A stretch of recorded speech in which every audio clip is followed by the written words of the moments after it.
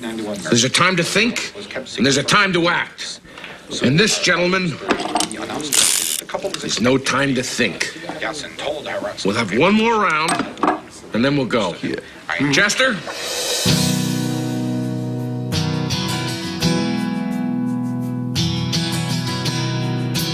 I couldn't say hi to John without hugging him. He's a big, heavy man, and yet he had that energy. Free and silly, but like a child silly, you know, like a giggle.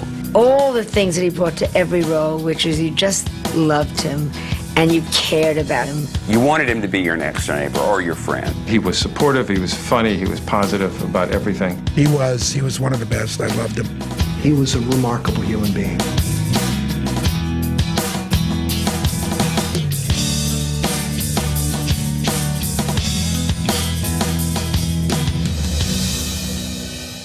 John Candy never really got over the death of his father when he was 5 years old. He said later that it left a big sort of hole in his heart. Television provided a sort of alternate universe for him. He would never have auditioned for Second City. He was tricked into it by his friends. But there was no question from the beginning of his career that he was going to become a Hollywood star.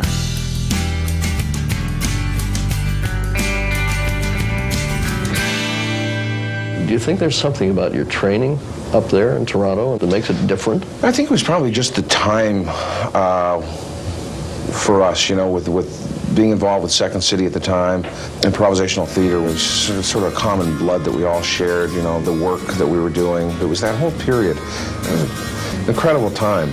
And when Saturday Night Live started, the theater owners of Second City got frightened that we were all going to get raided and everybody would leave ship, so we created SCTV. Being on SCTV really gave John and his colleagues on that show a tremendous amount of creative freedom. Things that you could do on TV that you could never do on stage. The Schmengi Brothers just became sort of a regular, hilarious staple of SCTV about polka-playing brothers. Give us a Schmengi. And then we'd like to thank you for letting me give the card to you people. He created a fantastic range of characters. This was really the beginning of the big ride for John.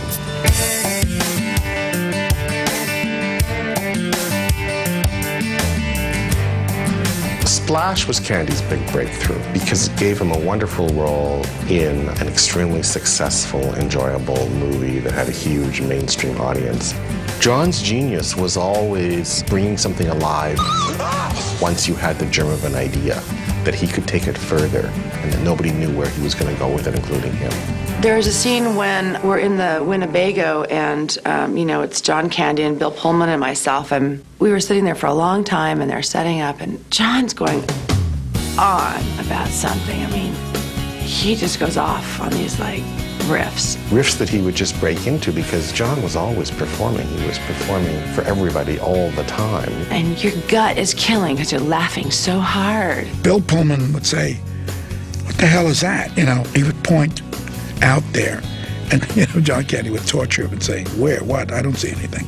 I just see that blue thing hanging there." John was the perfect guy to be paired with because he would be like a good Mog should be, very protective, you know, and he would stick up for me. 1 million space bucks! We'll be able to pay off Pizza the Hut! Give me paw! He was so nice. He was so friendly and warm. There was no attitude. There was no star trip he was ever on. He was simply one of the guys. A very generous performer. We did 2 benefits together. And extremely generous to the other person. He gave you the chance to do your laughs, to do your breath. It's not, well, I can do this, and I will do this, and I will do this. It's more we. It's collective. Let's, you know, this would be funny. I won't say that line, you will. I think he always wanted to be recognized as a more complete, versatile actor, which I think he really was. Comedians have an emotional sensitivity. This isn't the set, is it? Delirious was an interesting script, almost a James Thurber kind of thing about a guy who gets somehow dropped down into the middle of his own soap opera. There were fringe benefits for Candy because he worked with some people who became very good friends of his. Tom Mankiewicz, the director, and Merrill Hemingway, who was in it. This particular character in this film is a lovable guy. Do you ever wish someday down the road you're going to get a role that makes you a real meanie? Yeah, I just took one on. As a matter of fact, it's funny you mentioned that with Oliver Stone in the JFK movie. He'll be coming out playing Dean Andrews, who was the attorney for Clay Shaw, who was not such a nice person.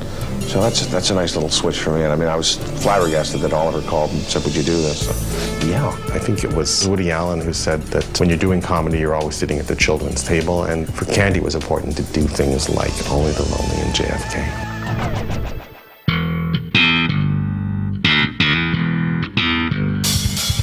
Good Time Johnny. A lot of his friends called him Good Time Johnny. Dan Aykroyd used to call him.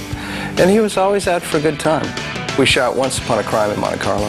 The woman is a compulsive liar. She's only saying that to protect me. Because, in fact, my wife at the hour of the crime was in the arms of another man. And that man, Mr. Inspector, is the real murderer of Madame Van Dugen. Alfonso de la Peña. Alfonso! We were in Monte Carlo about 3 weeks or so. So John decided that he was going to treat his sort of close crew to a boat ride. So he hired this 60-foot yacht. He stocked it with food. He had this amazing lobster, seafood lunch catered, champagne. It was a great treat. John was always doing something like that for friends and crew. He was a generous man. Just a sweetheart. I mean, just a real sweet, kind man.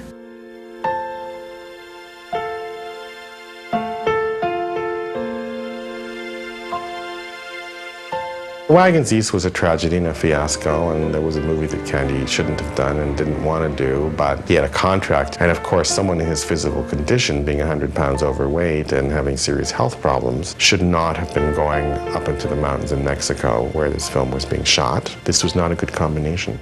It was actually, the day we heard about it, I was doing a little movie that Jim Belushi was in.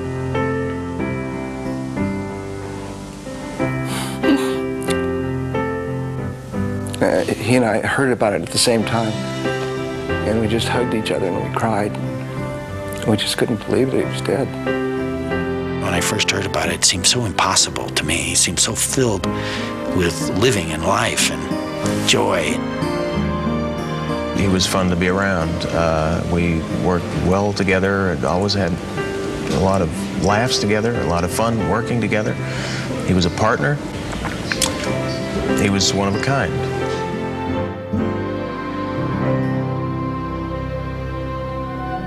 John Candy's funeral in Los Angeles was a big deal. It was a Catholic funeral. Then a couple of weeks later, there was a memorial service at a church in Toronto for, Toronto folk who could not be in LA, and Catherine O'Hara gave a very moving eulogy. We did SCTV together. When we all tried to come up with opening credits that would somehow tell the audience exactly what we were trying with the show to say about TV, it was John who said, "Why don't we just throw a bunch of TVs off a building?" Haven't we met? Perhaps. And perhaps we'll meet again. I think John Candy is remembered by anybody who cares about comedy and has a TV or a VCR. The great characters he created on SCTV are in reruns constantly, so he's always being rediscovered there. And his movies are both on television and in the video shops. He created his own universe. Candy had sort of a double attitude to his mortality. On the one hand, there was this constant kind of resolve to do better and to exercise and all of that. But on the other hand, there was an attitude that maybe there was nothing he could do about it. He had this metabolism, he had this family history, he had a father who died of a heart attack around the same age. So there was an element, I think, in his whole life and personality of whatever's going to happen will happen, let's just have a good time while we're here. Let's enjoy the moment.